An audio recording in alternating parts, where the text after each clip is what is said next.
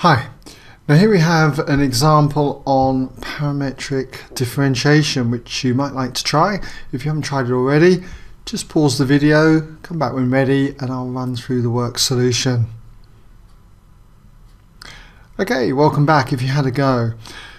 So what we've got here is this figure 2. It says shows a sketch of the curve C with parametric equations x equals √3 times sine 2t and y equals 4 multiplied by the cosine squared of t. And t is in radians, it's greater than or equal to 0 but less than or equal to pi radians. And what we've got to do is show that dy by dx equals k √3 tan 2t, where k is a constant to be determined. Okay, well, to do this, what we need to remember is a bit of background information very quickly, and that is that if you're trying to find dy by dx, then we use the chain rule. It's the same as dy by d something times the same d something by dx. And what we choose in this example is that that d something has got to be dt. So we just put that in as dt there, dt. As I say, it's like these cancel, okay, leaving us with dy by dx. Now there's another way of writing this, and that is that we can say this is exactly the same as dy by dt all divided by dx by dt. It's the same thing. So this is the chain rule used in parametric differentiation. If you're unsure of this and want further examples, just go on my website ExamSolutions.net. There's plenty of tutorials on parametric differentiation.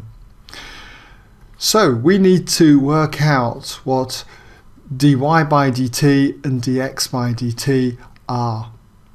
So we'll start with x first of all. Let's say we've got x, we'll put it down, x equals √3 multiplied by the sine of 2t.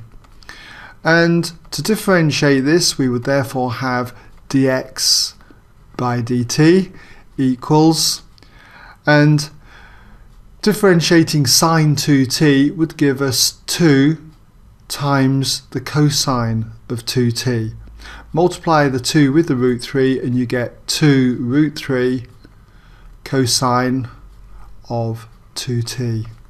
Okay, let's take y next. We've got y equals 4 cos squared t, so 4 cos squared t, and so therefore if we differentiate this with respect to t, dy by dt is going to equal, well, we've got to think of this as 4 cos t, and the cos t is all squared. So if we use the chain rule here, it's going to be 2 times the 4, which is going to give us 8. And then reduce the power on the cos t by 1, so that's cos t. And then we have to multiply that by the differential of cos t, which is going to be minus sine t. Okay, so let's tidy this up. We'll come down here. Okay, and if we tidy that up, we've got therefore dy by dt equals minus 8, okay, cos t sine t.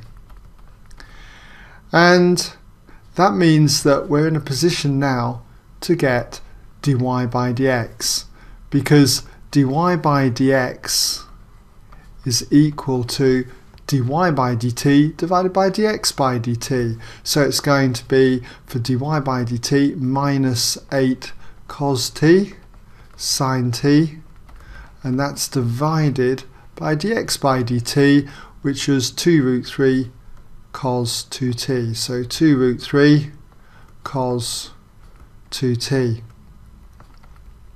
Now we've got to show that this can be written in this format. And I notice first of all that we've got tan 2t here, and I haven't got anything to do with tan at the moment. I'm working with the angle 2t, so that's a clue.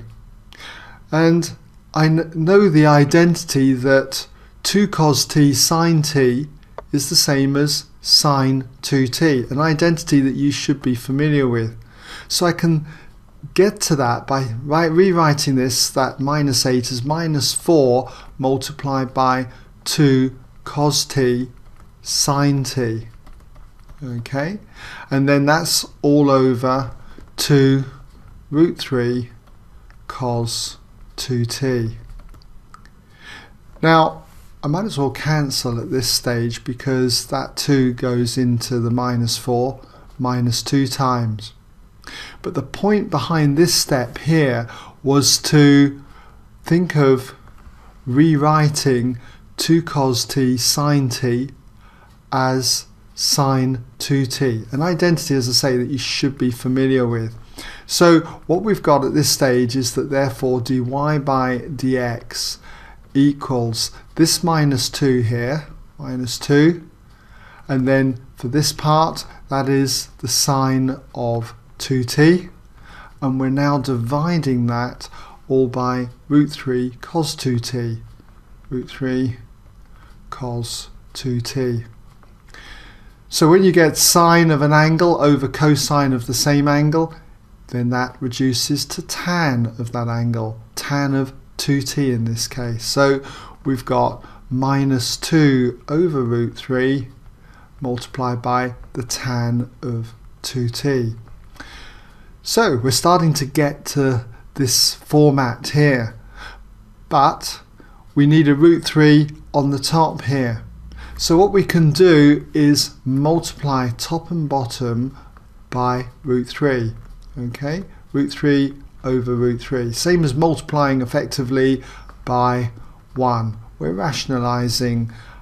Okay, so what does this give us? Well, minus 2 times root 3 is just going to be minus 2 root 3, and that will be multiplied by the tan of 2t.